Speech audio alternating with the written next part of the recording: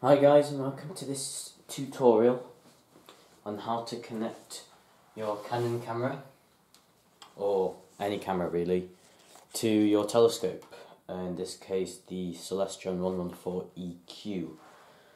And first what you need is your Canon ring from Celestron.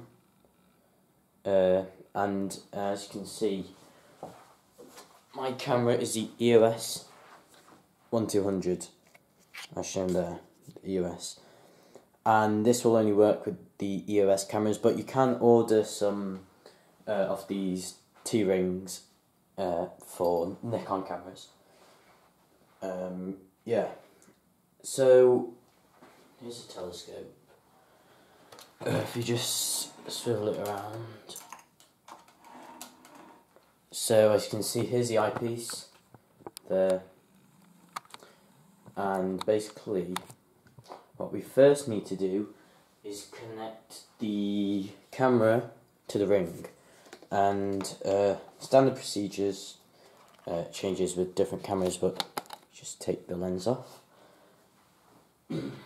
and you get the ring and see the white dot, connect it to the red dot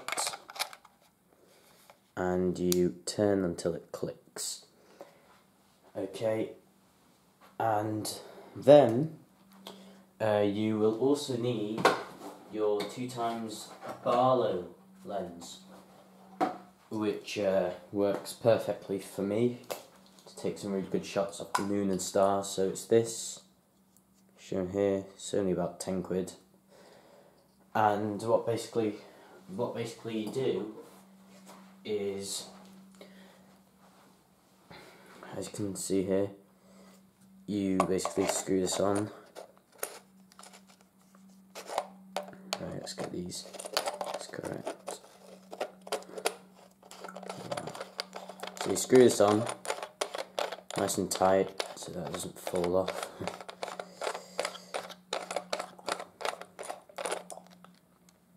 And there we are. And then what we do, we take the eyepiece out from this camera, and then we just insert the camera here, make sure to tighten it, and there we go. And you can, you then usually have to balance out the telescope, or put some more weights to make sure that the telescope doesn't go rocking around.